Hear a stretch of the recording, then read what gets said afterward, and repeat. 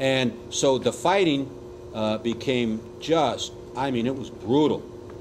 And they attacked the Redemptorist monastery at Clonard on Divis Street.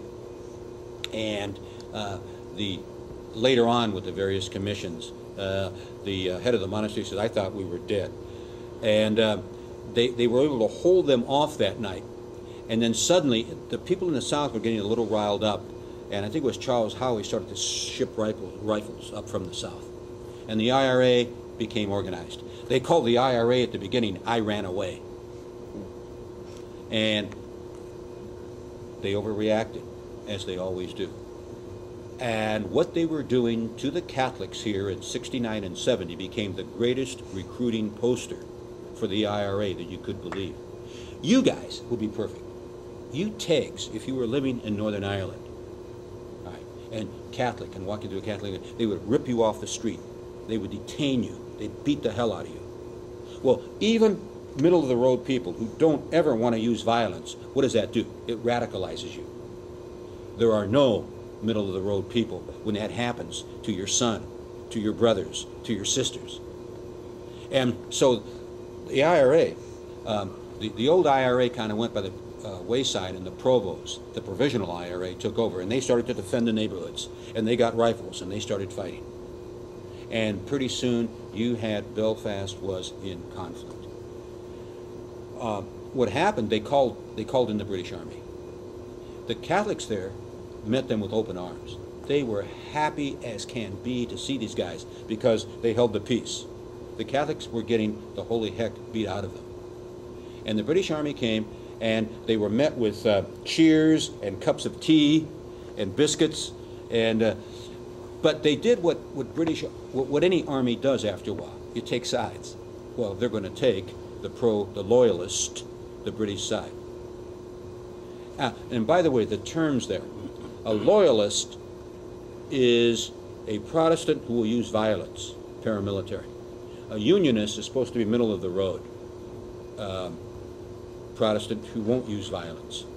On the other side, you have Republicans, and that would be Catholics, IRA, Sinn Féin, who will use violence. And then you have nationalists, and they belong to a party that was formed in the early 70s called the SDLP, the Social Democratic Labor Party. John Hume will lead that, and they are totally nonviolent.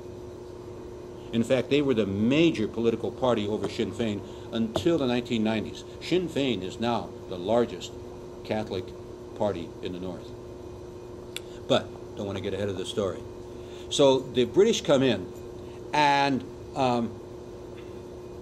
they start to take sides. And one night, when there's a lot of rumbling going on, this one British regiment goes kind of crazy, and they take out their bars, Browning automatic rifles, which is a hell of a weapon. Army doesn't use it anymore. You know, the M16 modified.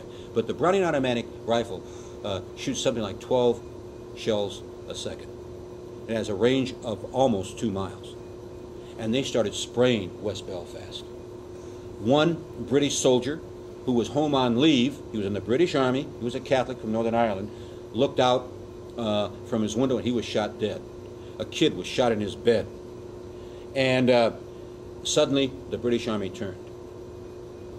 And it became then absolute, total guerrilla warfare. And the IRA is the only protection that the people have.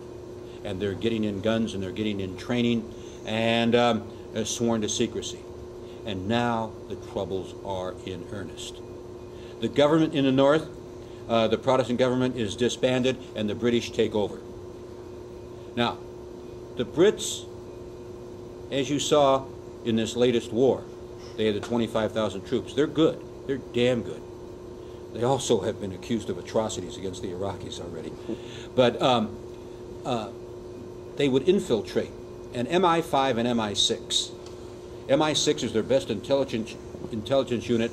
MI5 are their Secret Service kinds of people, like our Army Ops, Special Ops, and so forth. And as it got bitterer and bitterer, they would infiltrate the IRA. They would try to get informers. The MI5 would commit acts of atrocities against British people. the Loyalists and then blame the IRA for it to incite things. Oh, there's a wonderful book out called The Dirty Tricks War. And what the Brits were doing was wonderfully nasty. They play for keeps, and they're really good.